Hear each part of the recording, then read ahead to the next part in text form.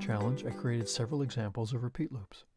This challenge will explore forever loops and repeat until loops. But first, a quick repeat loop example to change the sprite size 5 times. I'll go to the Looks palette for size, scroll down, make the size variable visible. The cat's size is 100% right now. I want to change its size 5 times. I'll get change size while I'm here. Go to Control, repeat, change the 10 to a 5. The change size loop's going to go very quickly, so I'll slow it down with a wait. I'll start it with the green flag, Events, green flag. Now when the green flag's clicked, the size will be changed 5 times. Instead of changing by 10%, I'll change by 20% each time. When the program's finished, I want the cat back to its regular size, back to Looks, set size to 100%. When the green flag's clicked, the loop changes the sprite size 5 times and restores the size when it's finished. I'll click on the green flag 1 time, 2, 3, 4, last time, finished. I'm finished with this example. I'll get rid of the blocks and I'll get size off the stage. Scroll down, uncheck size. Now I'm ready for my next example, where I'll show an important behavior of the repeat loop. But first I'll start with a simple loop that displays the numbers 1 through 5. First I'll need a couple variables. Data, make a variable. Make the variable num. I'll leave it for all sprites for this example. OK. Make another variable. Call it max for the largest value. OK. So I have num and max. Control. I want to repeat max times. Back to data. Max. I'll drop max in. I need to initialize it. Max should be 5. Num will have the changing values 1 through 5 that the cat will display. So I'll set num, change max to num, start it at 1. Now I want to display the number.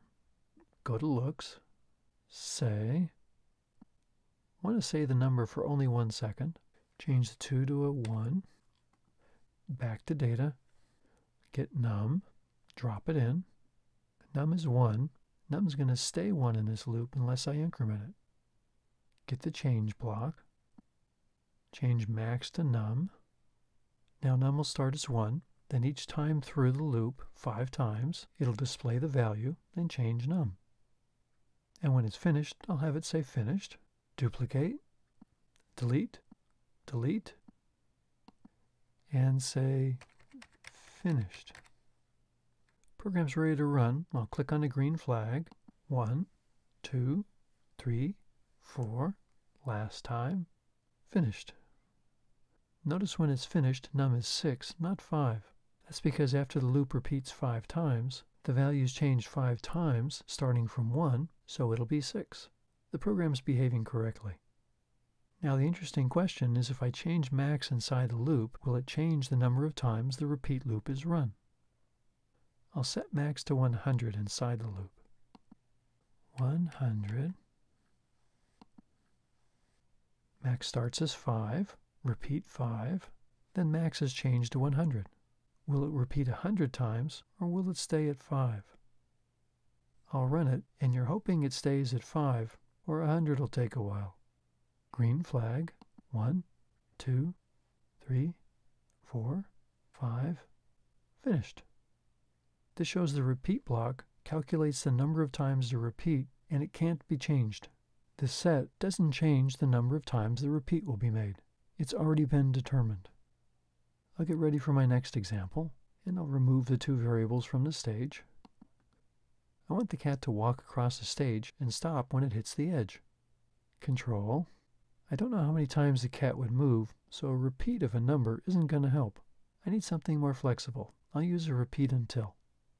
I want the loop to repeat until the cat is touching the edge. Sensing. Use the touching condition. Menu. Touching edge. Now when I click on the green flag, it'll repeat until the cat is touching the edge. I need a cat to move. Go to Motion. Drop Move inside the loop. Want it to move more. Move 25. I want to see each move. Control, wait, looks, and I want to add a message from the cat that says, I'm touching the edge. Now when I click on the green flag, the repeat loop will run until the cat's touching the edge. When the loop's finished, the cat will display that it's touching the edge. I'll run the program, green flag, cat's moving 25 steps each time, move and wait, wait, touching. It says I'm touching the edge. I want the cat to move back to the middle of the stage. Motion, go to. Instead of 200, I'll change it to 0. I'll click on the block. Now the cat's back in the middle. I'll add this to the initialization so the cat's always starting at the center. I'm finished with this example. For my next example, I want the cat to display the numbers from 0 to 25, counting by 5s. I'll remove the command blocks, move and say, the touching, and the go to. I want the cat to display 0, 5, 10, 15, 20, and 25. I'll use the repeat loop and my variables max and num again. I'll make them visible again. Back to data. Check, check. Want to display the number, I'll use num. Change max to num. I want to display 0 through 25 by 5s, so I want to repeat until num is greater than 25. Operators. Greater than. Drop it in. Data. I'll use max again. Until num is greater than max, I'll initialize max to 25. Max is the maximum value for num. I need to change num by 5 each time.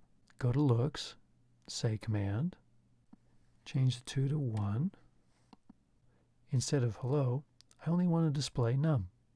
Duplicate, drop it in. Num starts at 0, displays 0, displays 0, displays 0. I need to change num. I need to add 5 to it each time. Back to data, change max to num,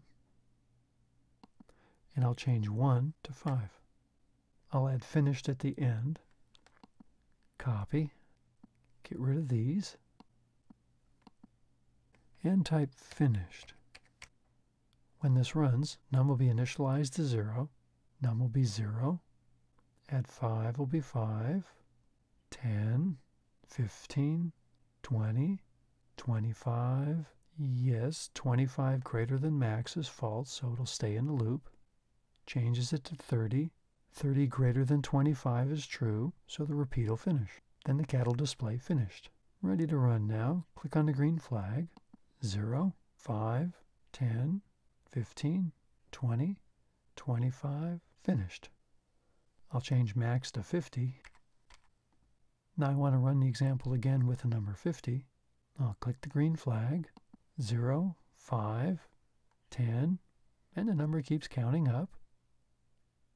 50 greater than 50 is false, so it'll display 50, 50, and finished. This loop is working correctly. I'm finished with this simple example now. I'll get rid of all the commands and get the 2 variables off the stage. Uncheck, uncheck. For my next example, I want the cat to follow the mouse pointer. Go to Control. I'll try the forever loop. Forever, which runs forever, can only be stopped by the stop sign or the stop command block. Forever isn't quite so forever. I want the cat to follow the mouse pointer. Go to Motion and get Point Towards. Drop it in the loop. Menu, Mouse Pointer. Point Towards Mouse Pointer changes the direction of the sprite to point towards the mouse. I'll click on the green flag, and now the cat's following the mouse. And getting a little dizzy. I'll stop the program. And the cat stopped. I want the cat to follow the mouse pointer, so I'll add a move in the loop. Move. I'll start with something slow. I'll change 10 to 1. Notice I can't add any commands after the forever loop. There's no notch here, which is reasonable since the loop runs forever. It's not going to come out of the loop, so it can't run any commands that would be after it. It can't get here. I'll run the program now. Green flag.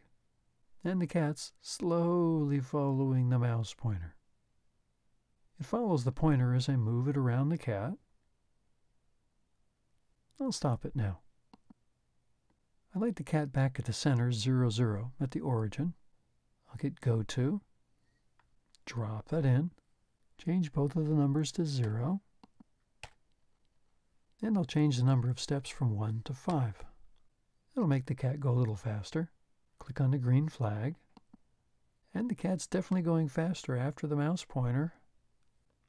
Go round and round. I'll stop it. And I'll run one more time with steps of 10 instead of 5. Click the green flag, and here comes the cat. And I'll stop it. I'll change this example to stop the cat when it's touching something that could be used as an exit from a game or from a level of a game. I'll save the commands inside. I'll get rid of forever and go back to control. Get rid of forever. That's not so easy. Repeat until. I'll drop the commands back inside. But repeat until what? I'll go to sensing. I want to use touching, but when it's touching a sprite. I don't have another sprite right now. I need to create another sprite. I'll go to new sprite. Scroll down. I'll look for something I can use as an exit. I'll use the button. Double click. I'm going to use button as the exit. I'll click on the eye. And I'll change button 3 to exit. Having descriptive names helps make the program easier to understand. I finished changing it. Now I have an exit sprite. Looking at the scripts for exit sprite, I could have the exit up here, but it looks a little strange. First I'll stand it up. Go to motion, point and direction. Different directions will change the rotation of the button. Now it's at 90 degrees for right. I can try left. I can try up.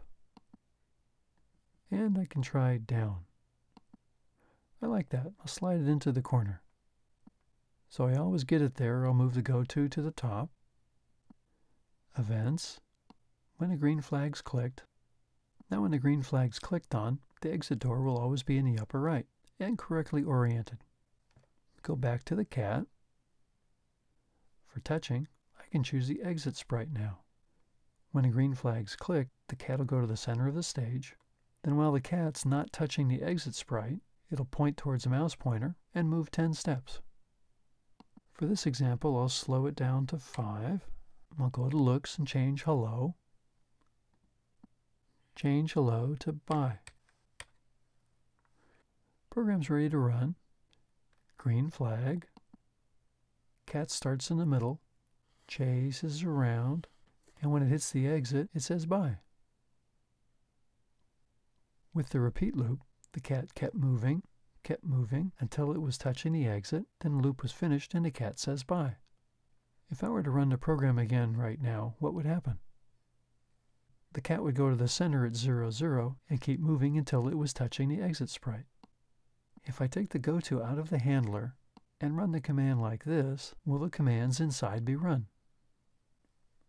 The commands inside won't be run because the cat's already touching the exit. Repeat until touching exit is true, so the repeat won't be run and the cat will say bye. To help see that a little better, I'll copy the say. I'll have the cat say meow. If I see the meow, then I know the repeat ran the blocks inside, so the cat was not touching the exit. I shouldn't see meow. I'll start with the green flag. I only see bye. If I put go to 0, 0 back in, I'll drop it in. Now the cat will move back to the center and won't be touching the exit sprite. So it will go inside loop and run the command starting with meow. I'll click on the green flag. Now I get meow. This is going to take a long time. I'll change 5 to 50. The cat's moving. And it'll stop when it's touching the exit sprite. It's stopped now. I'm finished with this example. I'll hide the exit sprite. Click on exit. Info. I'll uncheck show. Now the exit disappears. Go back to the sprites list and click on the cat sprite. I'll get rid of the commands. I want the cat pointing to the right as it usually starts. Go to Motion, Point and Direction, Menu, Pointing to the right. I'll run it. Now it's pointing to the right. I'll move it to the bottom of the stage, and I'll initialize with the command so the cat's always pointing to the right. For the last example, I want the cat going back and forth across the stage and bouncing whenever it hits the edge of the stage. I'll use a forever loop. Control, forever. Inside the loop, I want the cat running across the stage. Motion, move, and I'll change 10 to 50. So the cat won't go too quickly across the stage, I'll add a wait. I'll make the wait a little bit shorter. Instead of 1 second, I'll make it 2/10 of a second. Every 5 times through the loop, it'll take a second. I want the cat to bounce when it hits the edge of the stage. I'll go to Motion. If on edge, bounce. Before I start, I want to save the cat's location. The GoTo command has its location. I'll add that in. Now the cat will always start there. Ready to run. I'll click on the green flag. And it's bouncing, but I don't want that. I'll stop it. I can change the style of how the cat bounces off the edge of the stage. There are 3 styles to choose from: left, right, don't rotate, and all around. I want to use left, right. I'll click on it now. Now the cat's standing up. When I run the program, the cat bounces left and right now. I'll stop it. Remember, there's help for all the block commands, including set rotation. It gives a description of left, right, all around, and don't rotate. I'll close it and run it again. While it's running, I'll try the other orientations. Don't rotate, run it. Now the cat doesn't rotate. It looks kind of like moonwalking. Try all around, run it. Now the cat bounces all around. We'll go back to left, right, run it. And I'll stop the program. I always want the cat to bounce in this style, so I'll add it to the initialization. When the cat runs, it looks more like sliding than running. The cat has a couple costumes. I can use Next Costume to make the cat look like it's running across the stage. Go back to Scripts, Looks, Next Costume. Drop it in. I'll run it once more. Now it looks like the cat's running across the stage and bouncing back and forth. I'll stop it. It'd be more interesting if the cat were chasing something. I'll get another sprite. New sprite. Scroll down. How about a parrot? Move it over a little bit. The parrot can use all the commands from the cat script. I'll go to the cat. I'll drag the cat's commands and drop them for the parrot. The cat's commands are returned. Go to the parrot sprite. The parrot has its copy of the commands. I'll change the GoTo. Motion. I want the parrot's location. I'll get rid of the cat's GoTo. Get it back together. Reattach it. Program's ready to run now. Click on the green flag. They're going, but the cat's fallen behind a little bit. I'll stop it with the cat hiding behind the wing. I'll go to the cat sprite. I'll change 50 steps to 60 steps. I'll see if that's better. I'll click on the green flag. And the cat's chasing the parrot now. It's running right along with it. I'll stop it. The cat looks like it's running. Why does the parrot look like it's flying? I'll go to Costumes for the parrot. The parrot has 2 costumes, the wings up and the wings down. To make this look a little more interesting, I'll add a backdrop. New backdrop. Scroll down. Hayfield. That looks interesting. Now they're in the hayfield. Back to scripts. Where'd the scripts go?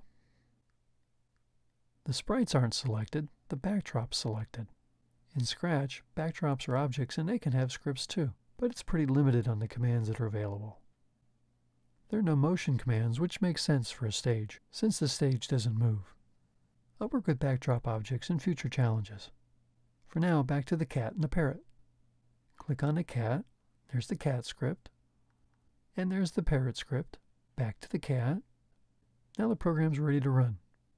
Click on the green flag, and the cat's chasing the parrot across the hayfield. This challenges examples use repeat, repeat until, and forever loops. I encourage you to change the examples and get comfortable with loops. Change the loops to do new things. Try making the cat change its color effect while it's running across the stage, or add another exit sprite to that earlier example. Or for a hard challenge, instead of simply increasing the cat size by 20s in the first example, have the cat size repeatedly increase to 200 by 20s, then decrease back to 100 by 10s. You can use multiple loops to do this. You can use ifs and variables. Try some different approaches. See what works well and what doesn't. But above all, have fun with the examples.